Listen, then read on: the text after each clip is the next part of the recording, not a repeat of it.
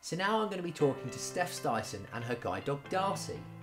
Now Steph is totally blind and has a very different host of disability accessibility requirements to that of someone in a wheelchair perhaps. So, Steph, are you there?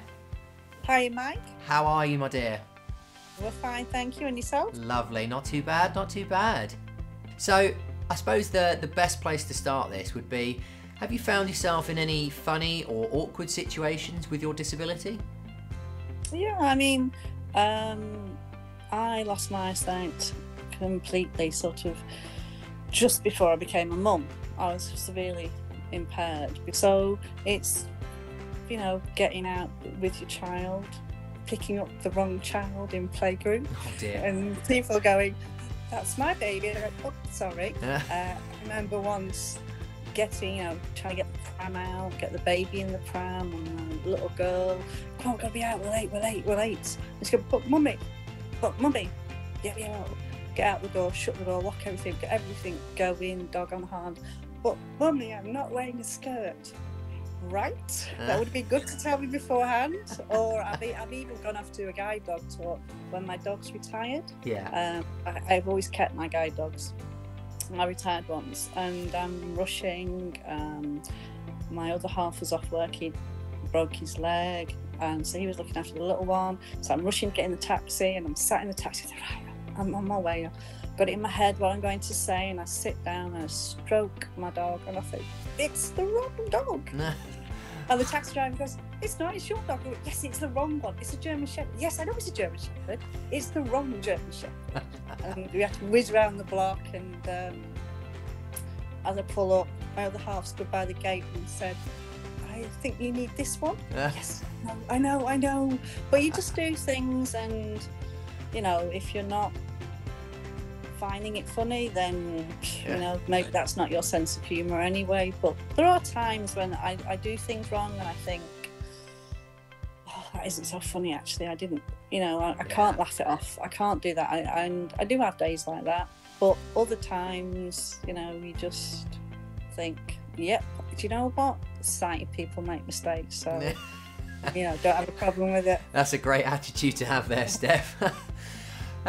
So now I'm right in believing that you live in the Fylde Coast area. So with accessibility, obviously being totally blind, that probably throws in some huge hurdles with, you know, how you get into places sometimes, or get around places, I should say, is probably more accurately. And your guide dog, I imagine, can only take you so far with its abilities. So how do you like find out about somewhere before you go there, or do you just wing it and let Darcy and your previous guide dogs, you know, go for it? Research is always good. I mean, and the advantage now with things like iPhones, with blind people find accessing information a lot easier. So I would do, like, for instance, travel apps, you know, mobility apps. So I might research bus stops, bus stations, journey times. Yeah. Using apps. I like phone somebody, but a lot of the GPS apps allow you to be lost. So if you can get lost, but then you use your app and you think, right, well, I'm not meant to be on the street, but I know where I am. I can always ring a taxi.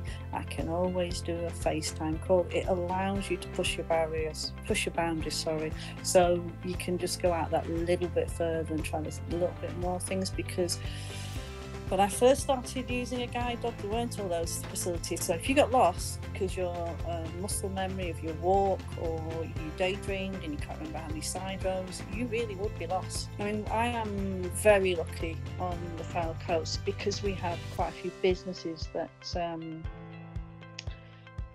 you know, they put disability access to the foreground and they champion it. So we've got we've got the Sandcastle, we've got Merlin with the tower, and they do a lot of good work promoting it. So they make it easier. So they make it that they go out and they tell other businesses, look, you don't have to spend a fortune, you've just got to listen. Ask the question and listen. And that isn't a disabled thing, is it? At the end of the day, if you can learn to listen to people, you can learn to supply or produce or provide better services, and that will go through any ability or disability. Yeah. But I just find that quite often you have your technology, have your guide dog, and then there'll just be one little thing, a parked car in the way, and you're just thinking, I don't know my way if I don't go down this road. Yeah. And you have bad days like that, and it just throws you out.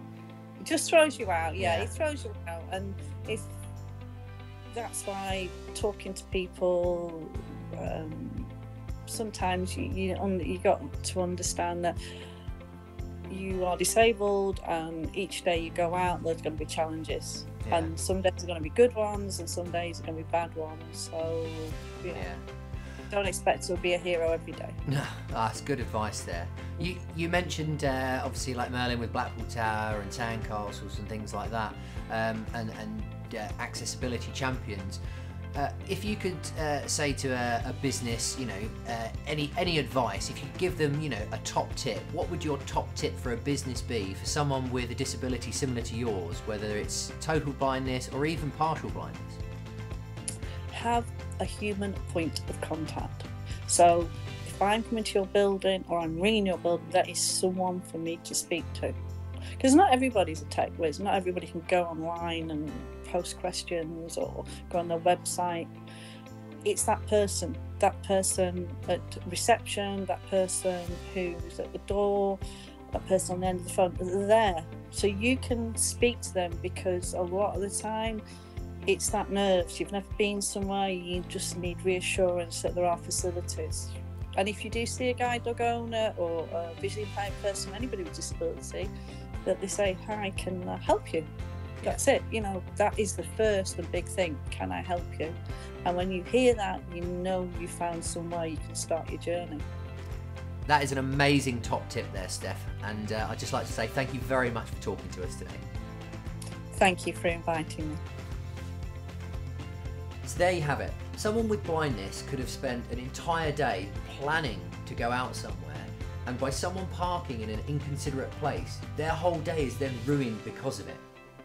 And the cracking top tip from Steph, if you see someone who looks like they might need a bit of help, please don't be afraid to just ask them, can I help you with something? If you would like to find out how your business could help accessibility for someone with any type of disability, please go to accessfilecoast.co.uk.